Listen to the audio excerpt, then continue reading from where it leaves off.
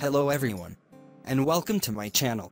In this video, I show you how to automatically lock your computer when idle for a specified time in Windows 10, in a way that protects you from unauthorized use. When you need to get away from your computer, and you don't want to log off or shut down, the Limit Computer Inactivity Security Policy setting allows you to specify the amount of seconds of inactivity to wait before Windows 10 automatically locks your computer.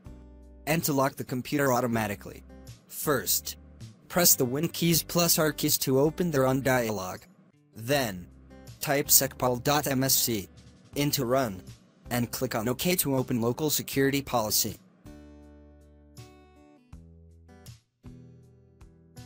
After opening Local Security Policy, expand and open Local Policies in the left pane, and under Local Policies, click on Security Options. Then, in the right pane of Security Options, search for Interactive Logon Machine Inactivity Limit, and double-click on it to open it. The default is 0 seconds to not automatically lock computer. You can enter a number between 0 to 599,940 for the number of seconds of inactivity you want to lock after. I'll put, for example, 10 seconds. Then, click the OK button.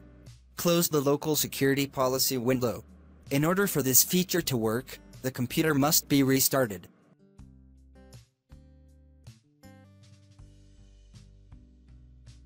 After logging into the computer, I'll wait and do nothing for 10 seconds. The computer automatically locks when idle is already turned on. I think it will be very useful to you. I hope the video is useful to you. And thank you for watching. And I also hope to subscribe to my channel. Thank you all.